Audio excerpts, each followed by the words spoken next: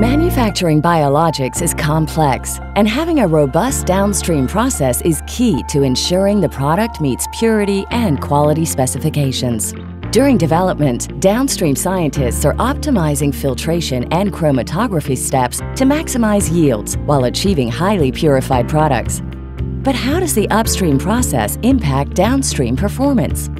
Variabilities in the upstream material can force downstream process changes, impacting processing time, step yields, and even critical quality attributes. Early collaboration and open communication between upstream and downstream is crucial in identifying and mitigating these potential issues. Thermo Fisher Scientific brings our bioprocessing experts to you, sharing decades of technical experience and innovative leadership to help you develop end-to-end bioprocesses. Driving performance through collaboration. It's what we at Thermo Fisher Scientific call bioprocessing by design.